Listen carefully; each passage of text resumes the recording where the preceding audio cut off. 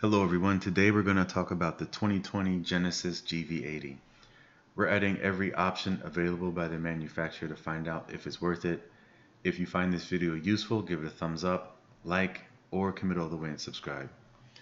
The Genesis GV80 is the first SUV by the Genesis brand, which is essentially Hyundai. This is considered a mid-size SUV. To me, it looks similar to a Bentley.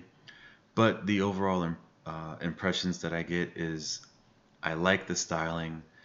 Um, it looks really, really good. I'm pretty sure people are going to ask, or want to know what this is. And when you talk about price point, this to me is just kind of like an entry level luxury brand.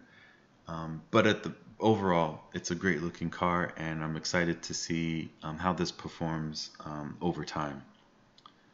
I'll be using a random zip code for the build. Please feel free to drop yours in the comment section for my next video. Alright, let's build it.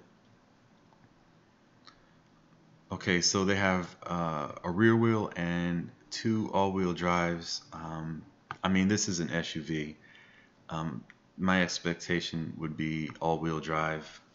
Although I know that there's a lot of people out there that would they buy the SUVs and it's their everyday grocery getter or whatever. But I think that for this vehicle, at the price point, I think that again it's an entry level brand, but to me this the Genesis is it equals quality. I think they've nailed the styling. It looks good. And I think that if you're seen driving this, or if you see this out in the wild, you're going to want to know a little bit more about this car.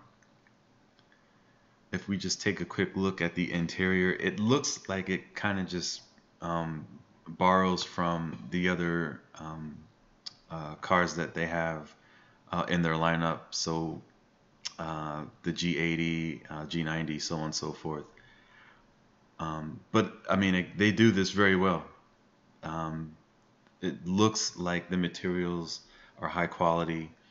The screen is massive, and it just looks like they really took their time in developing this, and it looks great. So we started with a base price of around $49,000, and the total cost to add every option available came out to around $72,000, which is a difference of $23,000. Is it worth it? You be the judge. Please add a comment, LSS to the channel, and thank you.